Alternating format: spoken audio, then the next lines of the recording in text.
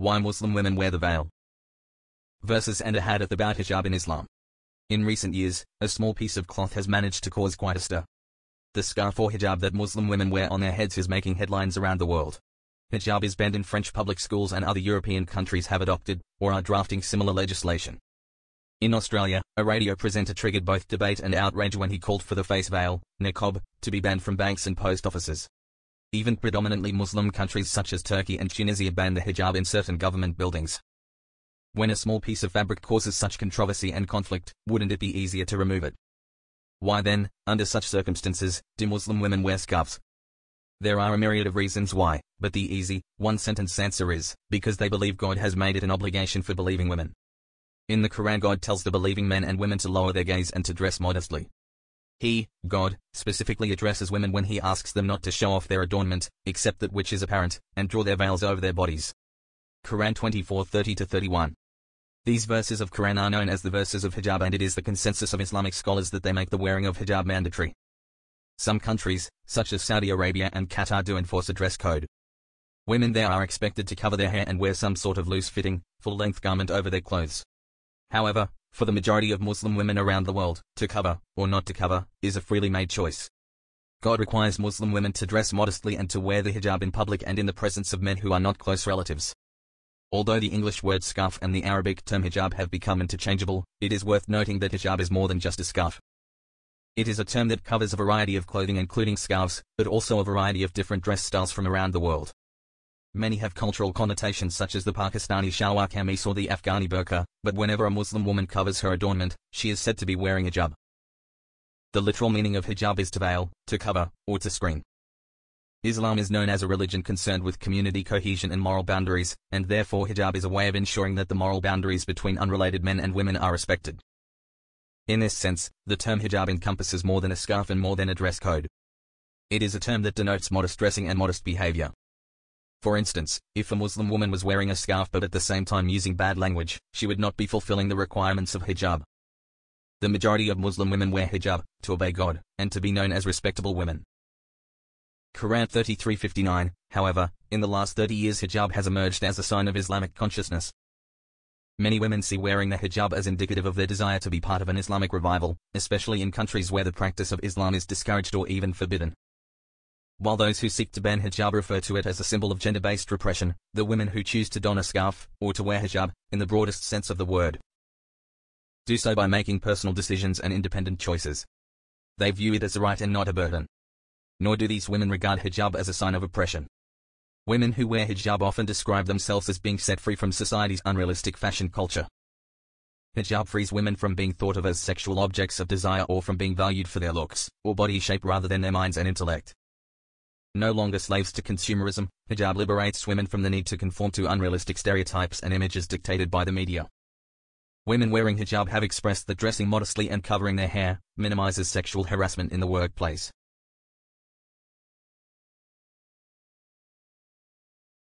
The aura of privacy created by hijab is indicative of the great value Islam places upon women. It is true that in some families and in some cultures women are forced to wear hijab, but this is not the norm. The Quran clearly states that there is no compulsion in religion, 2-256. Women who choose to wear hijab do not make the decision lightly. In fact, many women testify that they faced great animosity from their Muslim or non-Muslim families when they decided to cover. Across the globe there are numerous instances of women having to defend their right to wear the hijab. Hijab can be a symbol of piety and it can be a sign of great inner strength and fortitude. A woman wearing hijab becomes a very visible sign of Islam. While Muslim men can blend easily into any society, Muslim women are often put on the line, and forced to defend not only their decision to cover, but also their religion. Nevertheless, women who wear hijab insist that the advantages far outweigh any disadvantage conjured up by media bias or general ignorance. Verses and ahadith about hijab in Islam. Question. Could you please provide me with some quotes from the Hadith and Quran on the importance of hijab for women? Answer. Praise be to Allah. Hijab in the Quran. Verses that have to do with hijab are as follows. Allah says, interpretation of the meaning. And tell the believing women to lower their gaze from looking at forbidden things, and protect their private parts from illegal sexual acts, and not to show off their adornment except only that which is apparent, like both eyes for necessity to see the way. or outer palms of hands or one eye or dress-like veil, gloves, head cover, apron, and to draw their veils all over jubihina, i.e. their bodies, faces, necks and bosoms, and not to reveal their adornment except to their husbands, or their fathers, or their husbands' fathers, or their sons, or their husbands' sons, or their brothers' sons, or their sisters' sons, or their Muslim women, i.e. their sisters in Islam, or the female slaves whom their right hands possess, or old male servants who lack vigor, or small children who have no sense of feminine sex. And let them not stamp their feet so as to reveal what they hide of their adornment. And all of you beg Allah to forgive you all, O believers, that you may be successful. Al-Nur 24:31. Allah says, interpretation of the meaning. And as for women past childbearing who do not expect wedlock, it is no sin on them if they discard their outer clothing in such a way as not to show their adornment. But to refrain, i.e. not to discard their outer clothing, is better for them.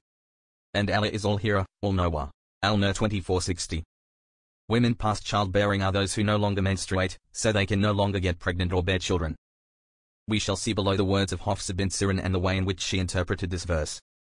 Allah says, interpretation of the meaning. O Prophet, tell your wives and your daughters and the women of the believers to draw their cloaks, veils, all over their bodies, i.e. screen themselves completely except the eyes or one eye to see the way. That will be better, that they should be known, as free respectable women, so as not to be annoyed. And Allah is ever oft forgiving, most merciful. Al-Ahzab 33:59. Allah says, interpretation of the meaning.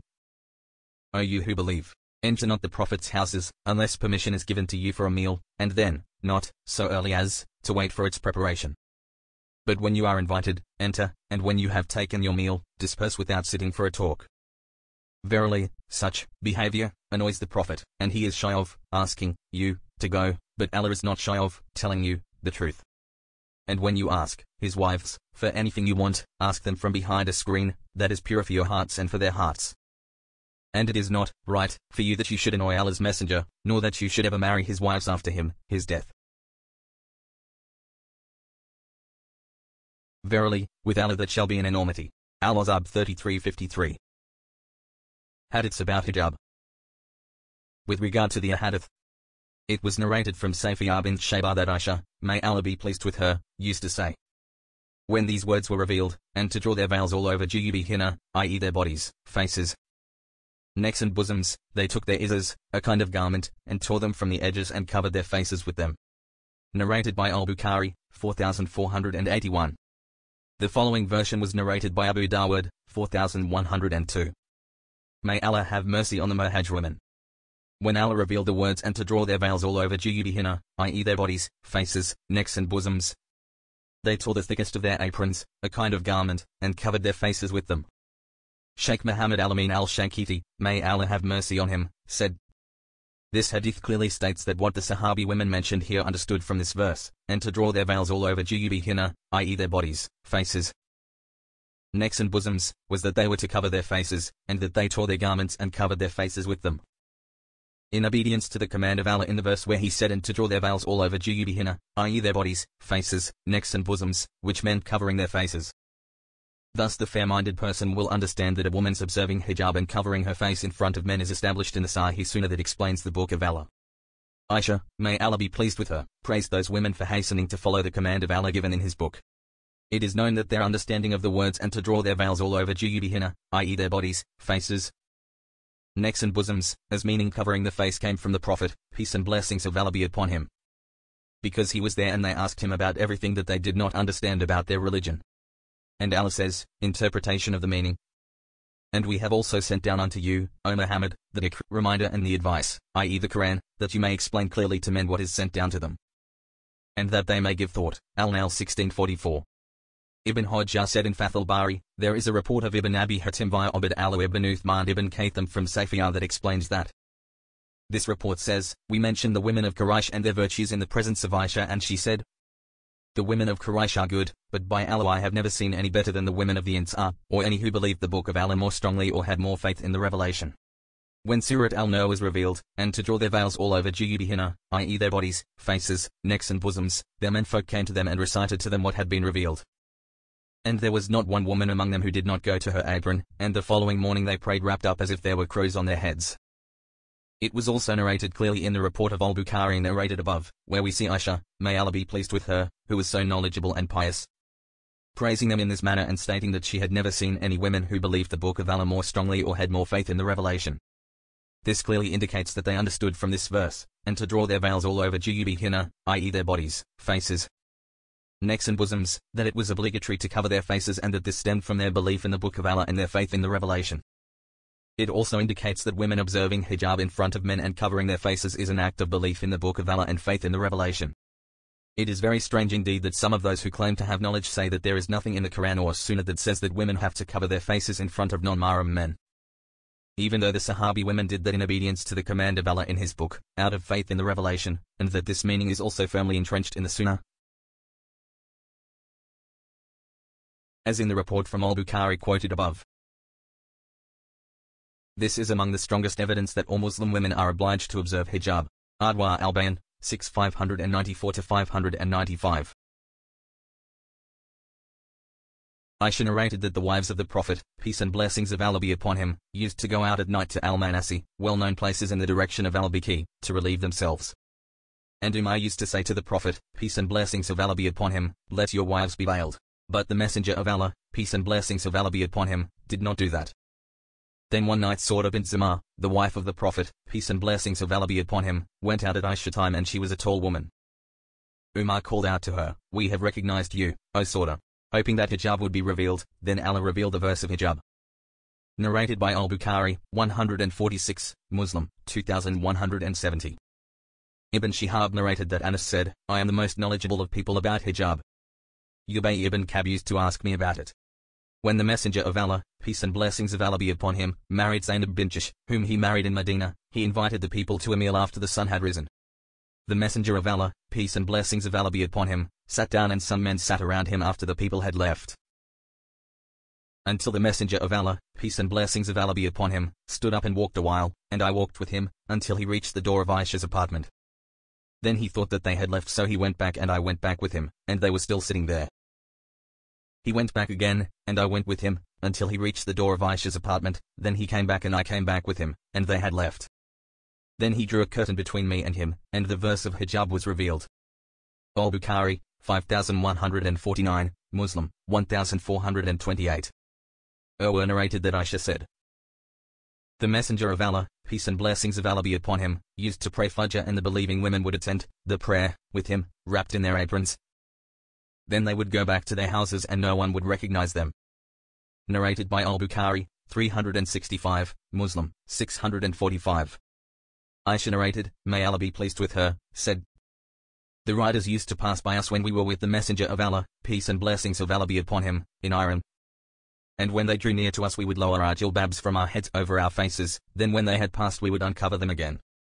Narrated by Abu Dawud, 1833, Ibn Majah, 2935, classed as Sahih by Ibn Khuzaymah, 4203, and by al-Albani in Kitab Jilbab al-Mara al-Muslimah. Asma bint Abi Bakr said, we used to cover our faces in front of men. Narrated by Ibn Khuzaymah, 4203, al-Hakim, 1624. He classed it as Sahih and al-Dhahabi agreed with him. It was also classed as Sahih by al-Albani and Jilbab al-Mara al-Muslimah. Asim al-Ahwal said, we used to enter upon Hafsa bint Sirin who had put her jilbab thus and covered her face with it, and we would say to her, may Allah have mercy on you. Allah says, interpretation of the meaning. And as for women past childbearing who do not expect wedlock, it is no sin on them if they discard their outer clothing in such a way as not to show their adornment, Al-Nur 2460. And she would say to us, what comes after that? We would say, but to refrain, i.e. not to discard their outer clothing, is better for them. And she would say, that is confirming the idea of hijab. Narrated by al-Bayhaqi, 793. And Allah knows best.